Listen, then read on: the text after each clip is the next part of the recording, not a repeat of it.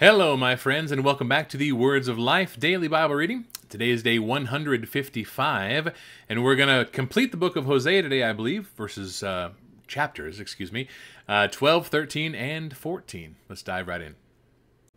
The book of Hosea, chapter 12. Ephraim feeds on the wind and pursues the east wind all day long. They multiply falsehood and violence. They make a covenant with Assyria, and oil is carried to Egypt. The Lord has an indictment against Judah, and will punish Jacob according to his ways. He will repay him according to his deeds. In the womb he took his brother by the heel, and in his manhood he strove with God. He strove with the angel and prevailed. He wept and sought his favor. He met God at Bethel, and there God spoke with us. The Lord, the God of hosts, the Lord is his memorial name. So you, by the help of your God, return, hold fast to love and justice, and wait continually for your God. A merchant in whose hands are false balances, he loves to oppress. Ephraim has said, "Ah, but I am rich, I have found wealth for myself. In all my labors they cannot find in me iniquity or sin. I am the Lord your God from the land of Egypt. I will again make you dwell in tents, as in the days of the appointed feast. I spoke to the prophets, it was I who multiplied visions, and through the prophets gave parables. If there is iniquity in Gilead, they shall surely come to nothing. In Gilgal they sacrifice bulls, their altars also are like stone heaps on the furrows of the field. Jacob fled to the land of Aram. There Israel served for a wife, and for a wife he guarded sheep. By a prophet the Lord brought Israel up from Egypt, and by a prophet he was guarded. Ephraim has given bitter provocation, so his Lord will leave his blood guilt on him, and will repay him for his disgraceful deeds. Hosea chapter 13. When Ephraim spoke, there was trembling. He was exalted in Israel, but he incurred guilt through Baal and died.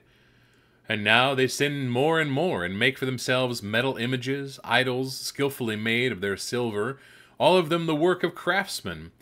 It is said of them, "Those who offer human sacrifice kiss calves."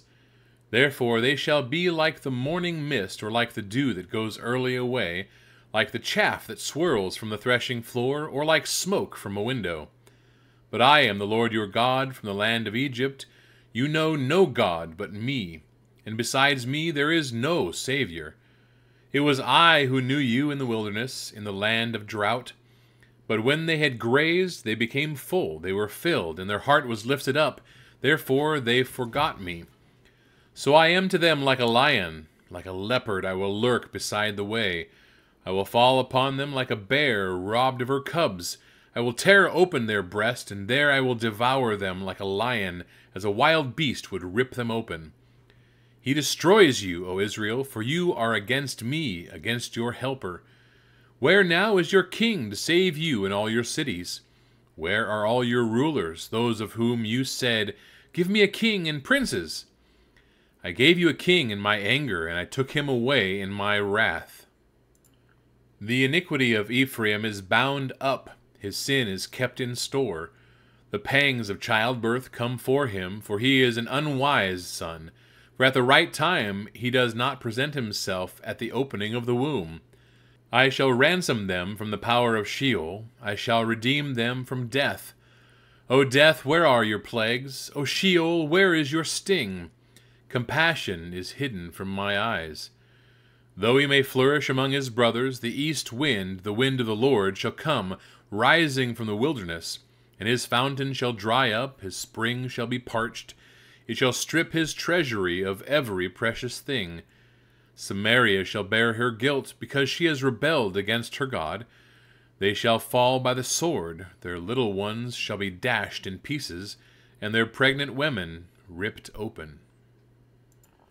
The final chapter of the book of Hosea, chapter 14. Return, O Israel, to the Lord your God, for you have stumbled because of your iniquity.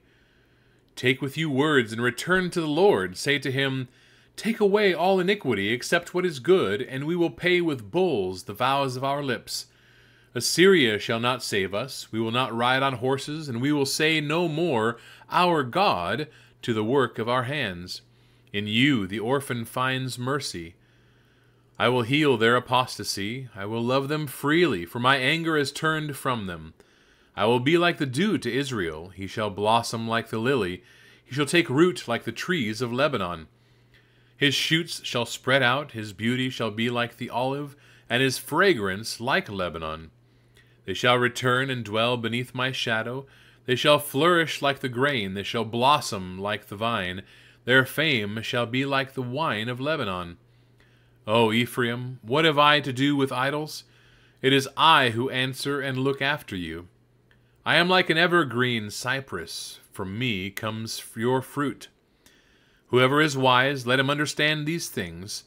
Whoever is discerning, let him know them. For the ways of the Lord are right, and the upright walk in them, but transgressors stumble in them. All right, that wraps up the book of Hosea, everybody, and our reading for today. I would certainly love to hear your final thoughts and your considerations about the book of Hosea. What'd you think about all the prophecies, especially if you kind of correlate all of the things that we had previously read about, all of the things happening in the kingdom in 1st and 2nd Kings. We saw Israel and finally Judah both be taken away into captivity, just as Hosea had prophesied. So it's pretty awesome. Anyway, that wraps it up. Thanks everybody so much. God bless you all, and we will see you tomorrow.